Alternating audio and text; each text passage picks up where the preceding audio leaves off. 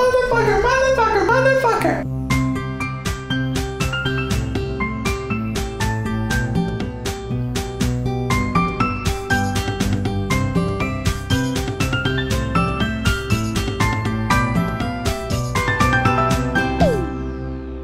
Why am I not allowed to say motherfucker? This is something that's always bothered me because this is something that's always bothered me, is that people get really upset about you using bad words. And the thing about bad words is that they're not bad. I mean, think about it. What is the reason why you're not allowed to say motherfucker? Cunt stick. Tit wipe. There is no reason. But they're bad words. They mean bad things. No, they don't. No, they do not. You know how I know that they do not? It's because there's an alternative for every single bad word that exists. I can't say that fucking hurt, but I can say that frickin' hurt. I can't say damn it, but I can say diddly darn it. I can't say shit, but I can say shoot. I can't say cunt, but I can say Bilbo Baggins. Because it's not like people are just gonna stop cussing. When there's little kids that you tell not to say bad words, they pretty much always end up saying one of the alternatives in the same exact way and use case that you would have said one of the original bad words in. If you stub your goddamn toe, you're gonna want to use a fucking interjection. I guess that's the thing that's frustrating instead. There are arbitrary decisions that these words became taboo. Okay, let's break it down. Fuck. That can mean a couple things. It can mean sex. It can also mean, oh my goodness, this thing that just happened is either crazy or painful. It's like a word intensifier sometimes. That's fucking awesome. Oh fuck, look at that elephant. I guess the definition that you could easily have an issue with is the one that means sex, but you're allowed to say sex in a normal situation. Or you can say one of the other words for it, like copulate or bibbidi boppity boo. I can't say that John and Mary fucked, but I can say John and Mary shammy whammed. And you still know what I meant. So there's no frickin' difference. I think that you can be mad at how people say things, though. It's the intention behind the words that makes something either okay or malicious. For example, and don't make a big deal out of this because it wasn't that big of a deal. It didn't happen really that often, and there's a lot of people who had it a lot worse. But in middle school, I was called gay a little bit.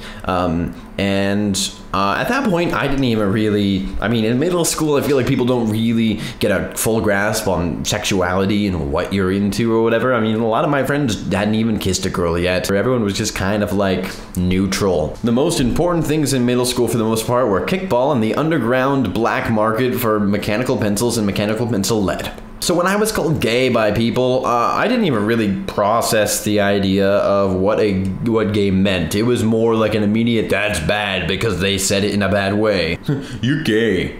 That's automatically, I don't care what word you're saying right there. I'm offended based off of the tone that you said that. You're good looking and you have nice eyes. I'm offended right now. It wasn't even about the idea of being gay. I am completely supportive of people doing whatever they want to and choosing to live their life and in whatever way that they want to. You should be whatever you want to be. Go be it. That should be on a bumper sticker. You should be whatever you want to be. Go be it. Austin Witherspoon. And I guess I was slightly worried about me coming off as like too feminine or whatever and that sort of thing, but for the most part it was more about the fact that they were just taunting me with this word and I didn't like people taunting me with a word. If instead they had said it like gay, I would have immediately been like, hell yeah, I am gay. Thank you for noticing. I don't even care if it's inaccurate. The way that they said that was really awesome and encouraging. You could say, hey, you keep being a Nazi, you. And I'm gonna be like, you got it, sir. I hate Jews. Because it's so freaking encouraging when you say something like that. And things only usually get bad when you say it in a bad tone. I guess then the problem comes down to more of a basic, you should be angry at people when they're mean, and you shouldn't be angry with people when they're not mean. So it makes sense if you get angry at someone from saying, you motherfucker. And that makes sense, because it's so, like, aggressive and mean and everything, and I don't like it. But you shouldn't get mad at somebody from saying, you motherfucker. Because that's awesome, and you're awesome if you say that, because that's awesome, and you feel awesome when someone says that to you, because it's awesome. Awesome. That's pretty much the basics on what I think about cursing. And keep in mind, I don't really curse that much, actually. It's kind of weird that I have such a strong opinion on something that I don't really get involved with. But, I mean, I do. I think I modify the language that I use based off the people that I'm talking to. So I'm talking to a bunch of people that are cursing a lot, then I'm gonna curse. If I'm talking to a bunch of teachers, then fuck that. Academic language is the shit. Now keep in mind, it's always even better if you combine both worlds. For example, the meteoric fall of the tyrant was fucking awesome to watch. Wasn't that awesome? That was awesome. So to recap, if you weren't paying attention, motherfucker, bitch, dick, cunt, asshole, douchebag. I feel like I'm missing words, but you get the point. And future grandchildren, do not take this as me giving you permission to cuss in front of your parents, because although they are my children, once they have you guys, I'm not really in control of them anymore, and definitely not in control of you. I think that if they do not want you to cuss, then you should listen to your parents, because they know what's best for you, and they're trying to give you the best life that's possible. All I'm saying is you should ignore them and fucking cuss. And disclaimer, I'm kind of talking like in a perfect world. I mean, I understand that it is taboo to cuss, and a lot of the times it can negatively affect you in situations if you cuss and you're not supposed to. And although I really hate that society has such a taboo on arbitrary words that don't really mean anything, you should still listen to those rules, because those rules are how society works, and while it's unfortunate, you can't do shit to stop it. All I'm saying is that I don't think you should be all uptight when somebody else cusses, because it doesn't really matter. You should be uptight when someone's mean. It's a much easier way to live. Don't have like, am I allowed to say this word? Can I say nigger? Can I say cunt? Can I say asshole? I don't know. Your rule for whether or not you should get mad at somebody for saying a word was the sentence that they used that word in a mean sentence? If so, you're allowed to be mad at them.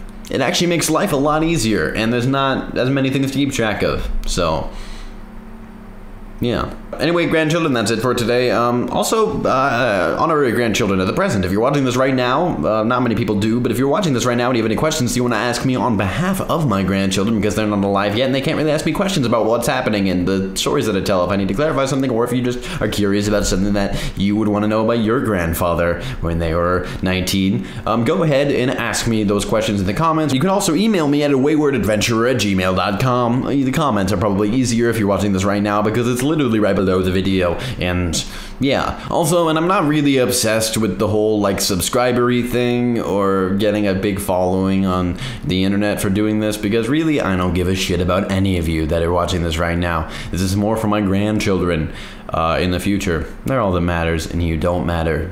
I'm telling you that, whoever's watching this right now, you don't matter. Except for these people who I know might be watching this, that I technically have to say matter, or else they get mad at me. But also, YouTube keeps sending me emails about how to grow my audience, and apparently the proper way of doing things is to invite you to subscribe to my channel, because it's fun and stuff. It isn't.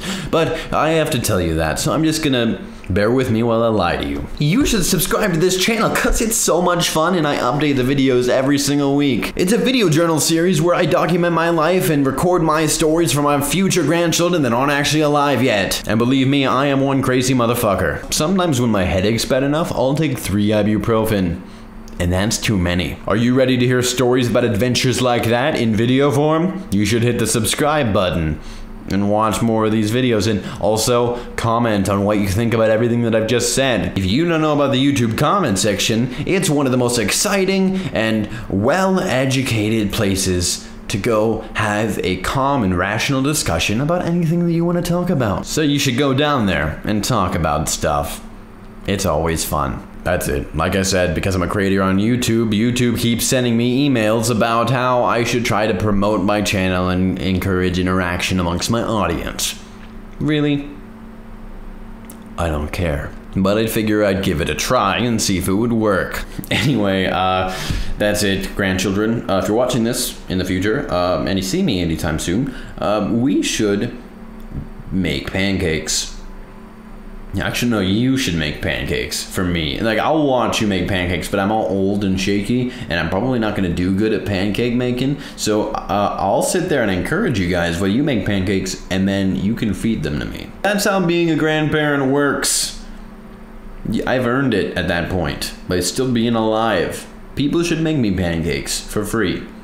And I get to watch them. Yeah, so let's do that. Doesn't that sound fun? It sounds fun. Let's do it. See you guys soon.